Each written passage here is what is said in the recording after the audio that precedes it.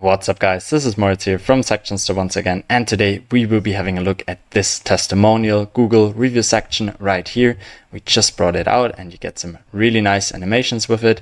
You can add as many blocks as you prefer and add a nice content to it. Everything is fully customizable. You can change the avatar pictures and even link it to your very own Google review store. So yeah, let's get right into it. First thing I did for it was head on over to the Shopify app store where I got the Section Store app. Then you simply click on Explore Sections after opening up the app in the Shopify admin area. That's where you want to look for testimonial. Let's find it right here. Testimonial 9, Google, that's the one I used. It's a one-time fee of $9. It means if you bought it once, you will own it forever. You will not need a developer or whatsoever to code this really complex section for you. And also you're going to save yourself a lot of time and money at the end. So I think it's a pretty good deal.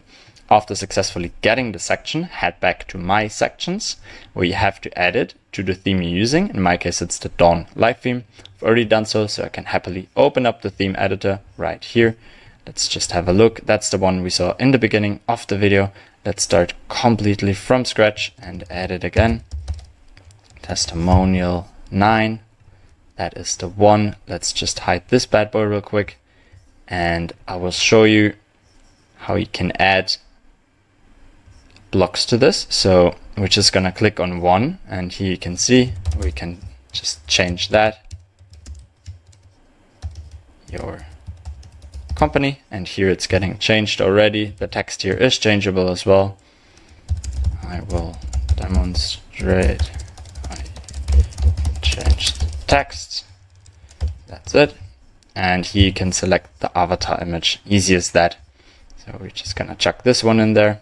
So it will pop up straight away, and this one is changeable too, and the stars count. So you could even put it to 3.5, whatever you prefer. But I'm pretty sure you have an amazing product or company, so we'll pump it up to 5. Yeah, that's how you can change those blocks. It's just what I wanted to show you, and now we're gonna get more into detail how you can do some customizations to the whole block itself. Let's save it up again.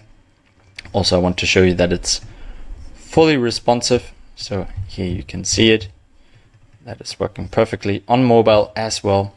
And here we filled all those ones with content. And if we click on the main block itself, it's going to give us this. So if we got more reviews or want to change the text, that is possible as well. You can replace that Google text logo if we wrap it in that slanted text, as we did right here. And here we can change the font, the heading size. Basically all of the stuff you're seeing is changeable. Here also, that is the little Google link in the bottom right here. So you can link it to your very own Google so people can see that it's actually real reviews that they got right there. Then the change here is changeable too. The text here is changeable too, like in all the blocks. And here we could even pick a different stars icon, but I'm happy with that one. It's pretty similar to the Google one, so people will recognize it. We can even decide how many slides the people should see per view. So if we go to mobile right here, that is working as well, but we will pump it up to 5 again. So that is working nicely. We can even change the gap between the slides, but I'm happy with the way it looks right now. And yeah, bunch of other customizations we can do. All the text here is changeable. We can decide if we want to see it on mobile or not. The progress bar with something we can change as well. Also here, if we want to see it or not, then change the background color of all that. And yeah, that is pretty much everything. All the colors here are changeable too.